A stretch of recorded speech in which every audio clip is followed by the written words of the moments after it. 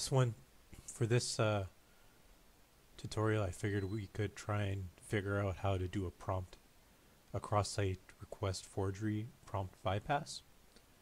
So basically what this is um, in your email you might sometimes get a link, or you might get an email with hidden JavaScript in it.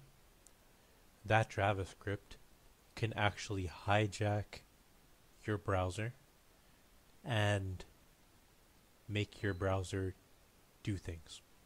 So it'll basically have all the access privileges that you have on all the websites you've used, while at the same time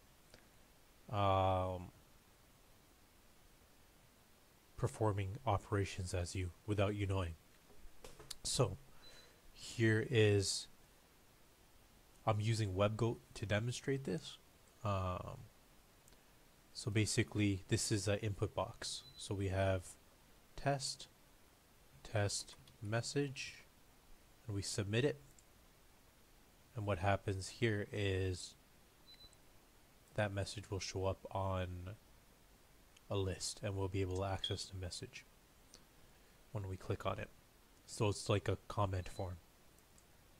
So the reason why I made this is because I saw so many people do it improperly on YouTube. So I decided that, in fact, I don't think I saw one person do it the right way. That made sense.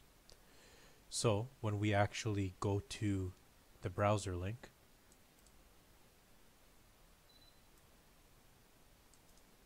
so what we're going to do is we're going to simulate a form. Say the screen size is 900, menu size 277, and we want to put in a transfer of 5,000. Let's save that. Let's see what happens when we go here.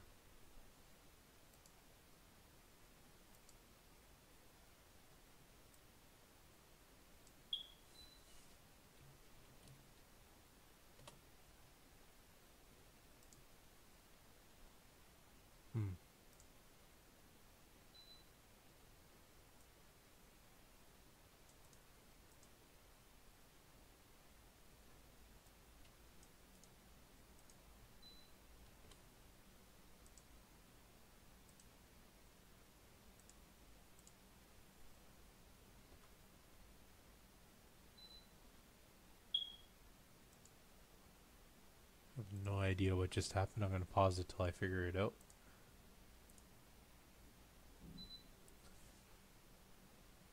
Okay, so I figured it out. Basically what happened is that I got the URL wrong. So this is the URL.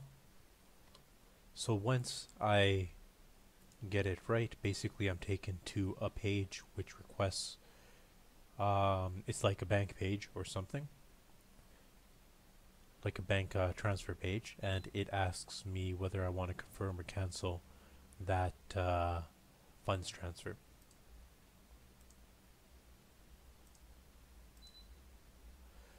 So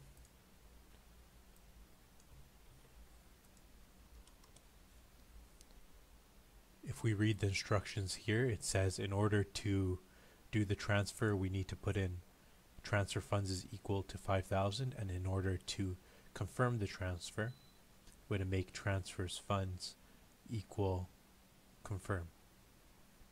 So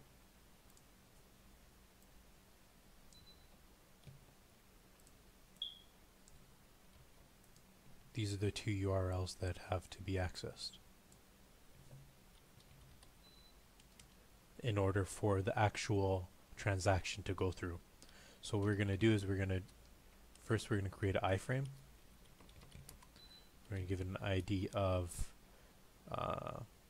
my hack, and then we're going to give it a root source of that. And then on load, what we want it to do is we want it to run the function my confirm.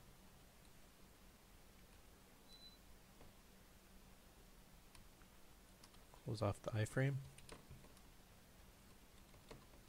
Could also use an image here, but let's see. So I'm going to create a function var my confirm is equal to function boom. So we need to get the actual item using JavaScript, pure JavaScript. Get element by ID my hack. So we're pulling in the iframe here, and now we're gonna set the source to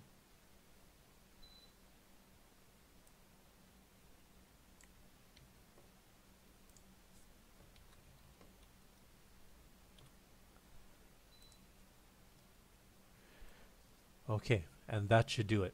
So basically what we're doing is embedding on this form the following JavaScript to run in the background.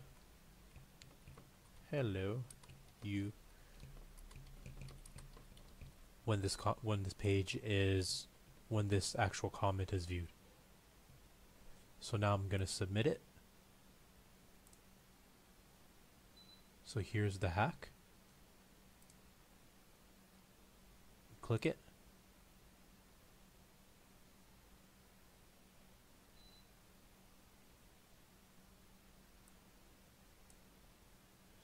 So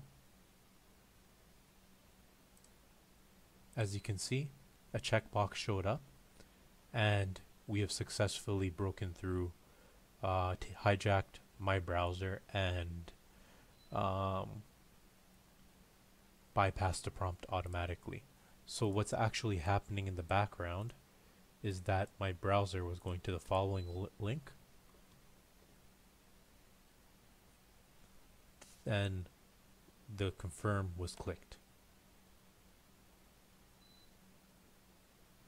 So the transfer actually occurred because the way this website was set up allowed for it. So yeah, so that is an example of a CSRF prompt bypass. I'll put the bypass code in the comment box, and this example is based off WebGo. I hope you enjoyed it. See you next time.